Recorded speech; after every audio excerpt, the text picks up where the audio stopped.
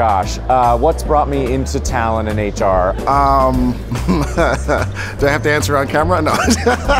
I'm one of those people who had a career path where I started in education, I went into business operations, and then really felt that the fundamentals, the biggest impact I could make to build a great organization was at the people level. I love connecting people with their next opportunities. I love to help them feel as if our organization, our teams are helping them learn and grow every day.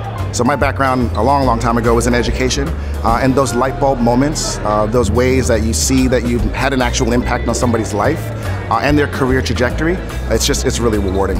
So I love HR. It's so funny. My teammates laugh at me all the time because I studied HR in college. My first job was in HR. Just given the space and given the nature and how it'll never just stay in one place, I don't see myself leaving this area. I am super passionate about company culture and creating workplaces that people want to show up to every day. I think that when we are able to be our true selves and kind of let down our guards, connect authentically, that's what life's all about.